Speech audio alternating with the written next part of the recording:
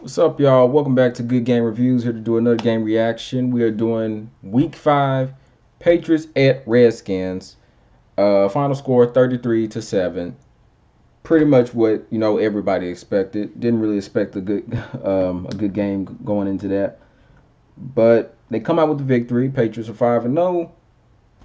They're looking to get to 6-0 next week against the Giants. But let's go ahead and talk about what happened this previous game. I'm gonna start with the good, like I usually do. Tom Brady, 28 completions, 42 attempts, 348 yards, average 8.3, had 3 touchdowns, 1 interception.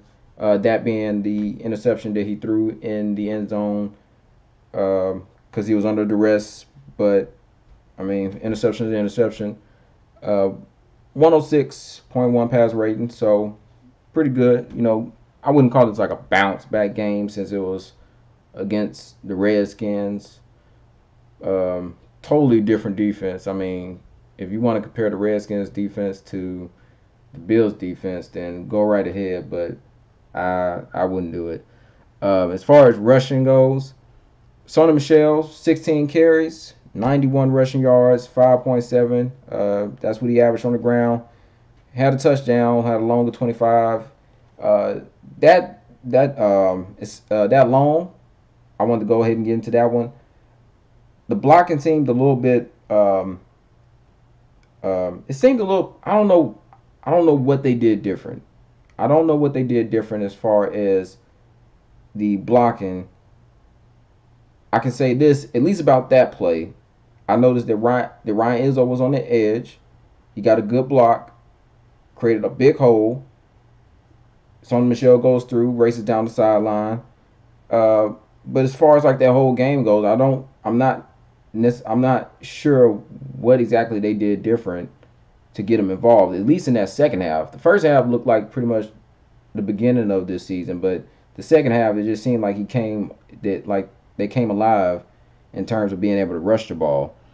So I mean there's that. At least Sony Michel look good this game. I like to see that. I don't like seeing Sony Michel looking sucky out there. So I mean that's just me. But as far as receiving goes, Julian Edelman, he led the team in receptions. He led the team in yards. He had 8 for 110, 1 TD, and yeah, I mean he's pretty much like the driving force for that whole game. He made some great catches. Um, he was pretty much like I don't think they moved the ball as well without him there, and that's pretty much like a duh, like a oh you don't say. Um, but yeah, I really don't think they moved the ball as well without him on the field in this game because other than him, nobody is breaking 100 yards. I think this is probably the first time we had a receiver break 100 yards. It's crazy to think about, but yeah, I mean we're 5 weeks in and going up against the competition that we've gone up against, and we're just now having a receiver break 100 yards. I think up until this point, I think the only person who even got close to that was Jacoby Brissett when he had the 95 yards and the 2 TD grabs against Pittsburgh. But I don't know. I mean, it's very strange to see, but I mean, they're finding ways to win, so it's whatever. But one thing I wanted to touch is Sony Michel. I said this in a video 2 weeks ago, I think. They need to get Sony Michel into the passing game. If you want success, as far as Sony Michel's success, you have to get him involved into the passing game. Now, they didn't throw him like 8 passes or 10 passes or anything like that. But he did. He was targeted 3 times. He caught the ball 3 times. He had 32 receiving yards. Um, I mean, make of that as you would. I mean, make of that what you want. I mean, that's pretty much. I mean, looking at combining receiving yards with the rushing yards, I mean, this is his best game of the season. 100 and I want to say 33. I mean, no, 123 all purpose for him. So, like I said, you got to get him involved into the passing game. You have to get him involved into the passing game. I feel like they're going to do a little bit more of that. And so maybe later on we'll see some of the some of those plays like we saw today with Brandon Bolden, where he was lined up against a linebacker, and Tom Brady saw it, and he saw the mismatch, and he got him in the end zone for a touchdown. Maybe we see some more. Maybe we see some of that with Sony Michel. Who's to say? But as far as the defense goes, once again they show out early in the game. It's looking a little crazy. You got the Redskins scoring off a long touchdown run. It just, it just boggled my mind. I know, seeing Redskins up 7-0 against the Patriots, it just didn't look natural. That part did not look natural to me. But once the game progressed, it was pretty much looking like same old as far as the Patriots this season, and pretty much every season they just get off to a run and they can't be stopped. They had 33 unanswered points. But the defense is what is going to really save the Patriots in a lot of these games. It's not going to be necessarily Brady having to pull comebacks or Brady having to pull long drives to get his team in good field position and all that stuff. It's pretty much going to be the defense just knocking the hell out of everybody and getting the ball back in the offense's hands. So at least give Tom Brady and his offense more chances. Dante Hightower had 8 tackles, 1.5 sacks. Jamie Collins had a sack. Danny Shelton had a sack. Chase Winovich had a sack. Michael Bennett had half a sack. Jason McCourty had an interception. Jamie Collins had a fumble recovery, courtesy of Jonathan Jones punching the ball out. But this is what we like to see from the defense. We like to see them creating opportunities for the offense, getting the ball back into the offense's hands, making good stops, pressuring the quarterback, getting sacks on the quarterback. That's what we want to see, and that's what the defense has been providing us. Hightower went as far as to coin the name the boogeyman or something. I guess that's what he's calling his defense now, the boogeyman defense. Boogeyman of Boston is what kind of came to my mind. I was like, oh, Boogeyman of Boston or whatever. I mean, whoever gets the naming rights, it don't matter.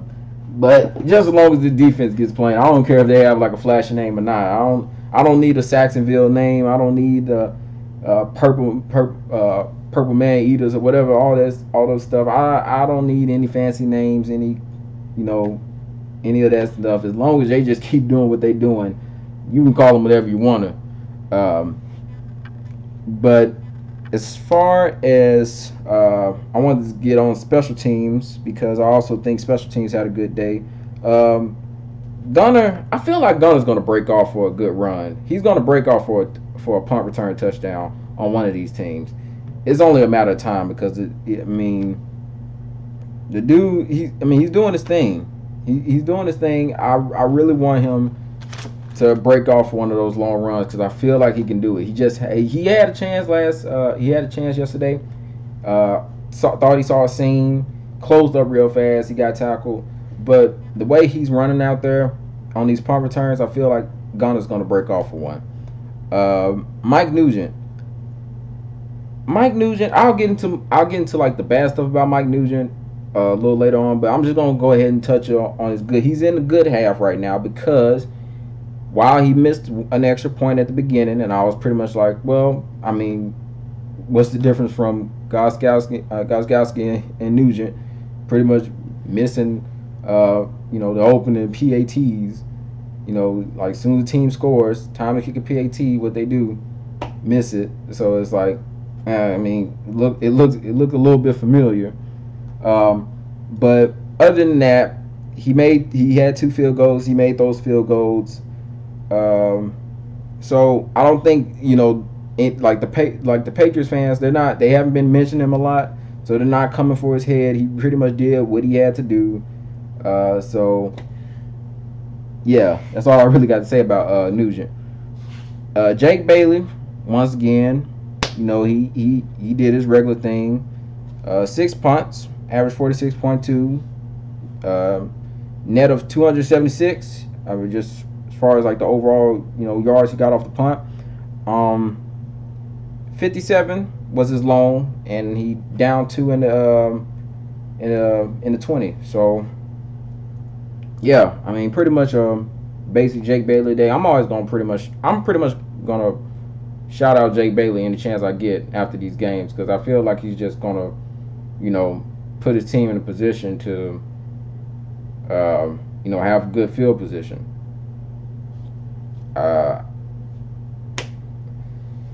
Man, I didn't necessarily agree with the Jake Bailey pick. I didn't know why Bill Belichick would like go so high to get a punter, but it makes sense now. I mean, it sure as hell makes sense now. So, I mean, hey, Bill Belichick knows what's best, right? So, just put your faith in him. As far as the bad stuff goes, I will just go ahead and point out that missed PAT from Mike Nugent. Even though it's nothing that we're not used to, but I will go ahead and point that out. And the last field goal that he made, he almost missed it because it bounces off the edge of the pylon, and it just like with a good spin, I guess it just bounces back in, so it counts. And so like he ends up looking like, he had 2 field goal attempts, he made them. But he could have easily messed that last one up. So, I mean, hey. But yeah, Mike Nugent, I don't know. This is the first game as far as the grade goes for Mike Nugent. 80, 75. He passes. So, I mean, for now. But we have to see what he does next week. How many field goals is he going to have to kick for next week? How many PATs is he going to have to kick next week? Depending on that, you'll have your answer. But for right now, nothing to really push the panic button about. Missed tackles is another thing I wanted to get into, especially on that first first and only score from the Redskins. I had no idea that they could look that horrible, at least with this defense, as far as tackling goes. Just all that arm grabbing. I had no idea it could look that bad. I was like, how did they even allow that to happen? Yeah, but hopefully we won't have to see anything like that for the rest of the season, because that was just awful.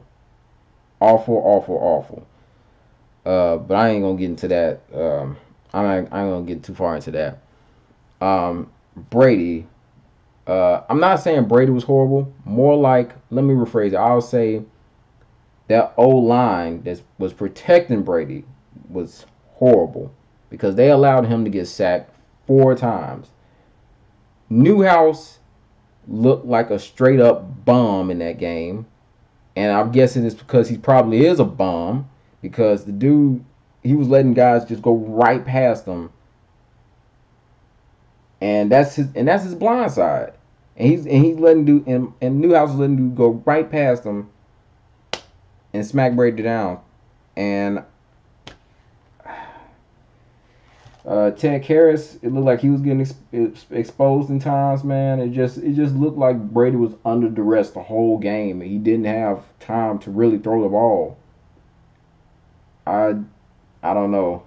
I mean, what else can you do to really improve this? I mean, you even had Marcus Cannon, who is one of their starters. He just got bull rushed, just straight up pushed back like a grocery cart, and Tom Brady gets thrown down to the ground again. So it really didn't make any sense to me. Um, Philip Dorsett also left the game. He left the game real early due to a hamstring injury. Uh, you don't really like seeing stuff like that. Injuries is just, I guess, I mean, it's the name of the game, but it still sucks. So, and plus, you lose another receiver, another piece of your team that you really don't have the luxury of losing, because you need as many receiving options as you can like get out there on the field. But yeah, not sure about the seriousness of that injury just yet. Um, More information will be provided, of course, but yeah, that's what the Patriots are dealing with as far as right now goes. So, all in all, decent game. Patriots did what they had to do. They put up 33 points. So, I mean, hey, uh, couple guys catching touchdowns. Julian Edelman got him a touchdown. Ryan Izzo got him a touchdown. Brandon Bolden got him a touchdown. Sonny Michel rushed for a touchdown. So, it's pretty much same old, same old. Defense did really well once again. So, going into next week, they have really good momentum. Next week's going to be a home game against the Giants. So, Patriots look to try to get to 6-0 and keep this undefeated streak going. Currently, I think they are the only undefeated team, minus the 49ers, and that game starts today later on. So we'll see what that's looking like. I think they're going against Cleveland. So by the end of that game, we'll see if the 49ers are still undefeated or if they also get a loss. So that's just what's going on right now. But yeah, that's all I really have to say about this game. Really wasn't like it was, other than like the great defensive plays that were being made and a couple of offensive plays that were being made. It wasn't anything too shocking that I saw in this game. Uh, Minus the Brady getting sacked part, but we all know how that offensive line is looking. So really not like a lot of like big like highlight moments going on in this game. Uh, I think everybody's pretty much looking forward to week 8. I want to say, uh, yeah, week 8 when they go against the uh, Browns. So I think that's pretty much going to be the game that people are really going to be excited about. But as far as like these next 2 games, the Giants and the Jets, I mean, hey, as long as they get the W, that's all I care about. Like, comment, subscribe. I'm gonna always do this. Another thing, I didn't get to do the prediction for this game, but I didn't really need to. I'm gonna start back doing that though. With this next game coming up on Thursday, so I have the prediction video out on Wednesday. So look forward to that. But until next time, I'm out.